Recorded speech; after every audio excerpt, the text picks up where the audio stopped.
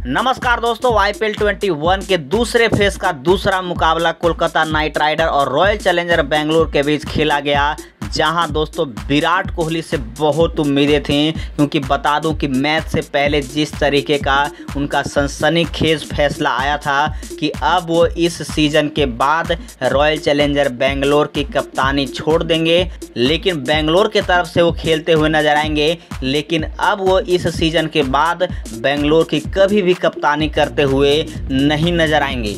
बहुत cricket expert का ये कहना था कि ये फैसला बीच सीजन में लेना, जो कि अच्छा प्रदर्शन कर रही थी रॉयल चैलेंजर बेंगलोर, ये फैसला बिल्कुल गलत है। और आज दोस्तों ऐसा ही हमें देखने को मिला। कोलकाता के खिलाफ मुकाबले में वो टॉस जरूर जीतते हैं और करते हैं बल्लेबाजी करने का फैसला।